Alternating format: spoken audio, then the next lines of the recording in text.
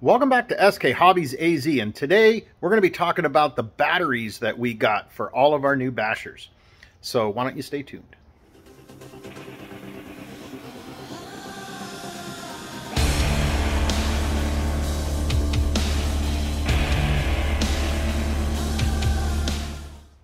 All right, well, welcome back. So yes, we picked up some new batteries for the bashers, so let's go ahead and take a look at them.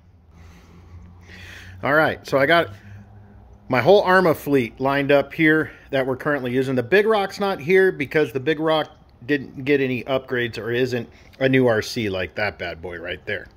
But we did pick up some new batteries. Primarily, and we're going to start over here with the Talon.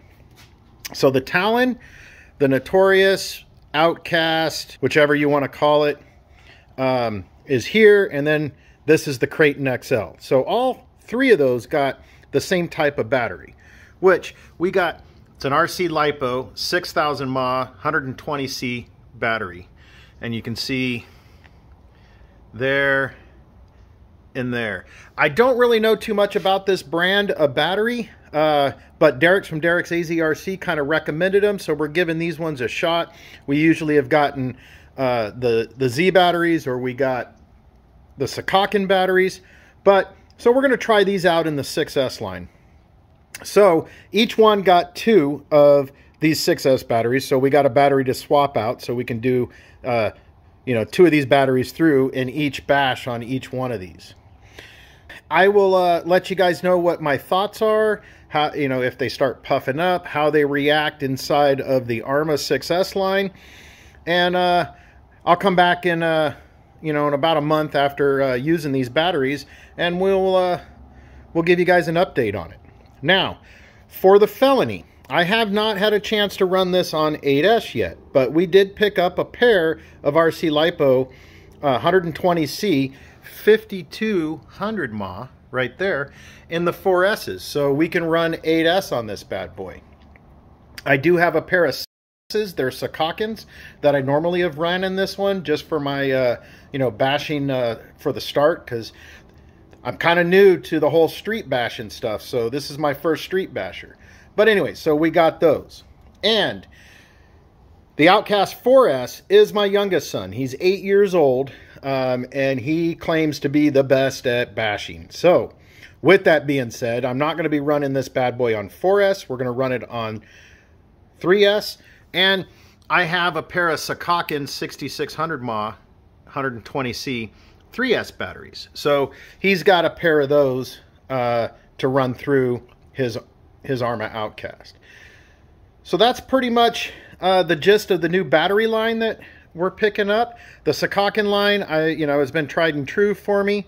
Along with the Z line, I don't have any Zs on this. I primarily have been running those recently on my crawlers. But we went ahead and I couldn't find any of the RC Lipos in 3S in the 120C. So I ended up finding these Socokin ones, which if you guys look at them,